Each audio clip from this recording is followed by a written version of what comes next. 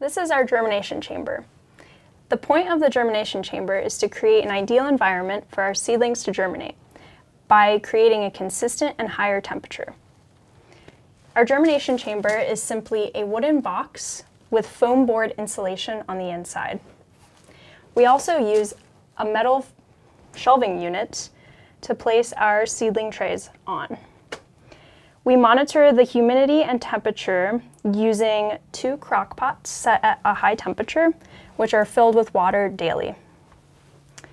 We also utilize an inkbird thermometer to monitor the temperature inside the germ chamber.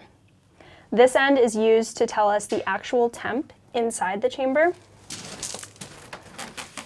And outside, the crock pots are plugged into this device in which we can set the ideal temperature, and then it will also display the actual temperature. The temperature we have our germination chamber set at is 80 degrees because this is an ideal temperature for our heat-loving crops to germinate, such as tomatoes, peppers, and eggplants. Another thing is we check our seedling trays daily for germination. We want to pool the trays when we're seeing about 40 to 50% germination of the seedlings. We don't want to leave them in the germ chamber any longer as they will become leggy when they seek light.